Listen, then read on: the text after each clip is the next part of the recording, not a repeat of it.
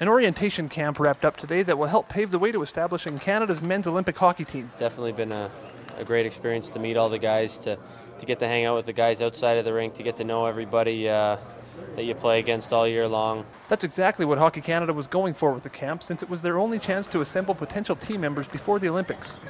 It will help the unity once the team's made and the team gets to Vancouver. Then the guys that are there, they'll know each other. So that's going to be a plus. It's a great experience, and it's great to get to know some of these guys.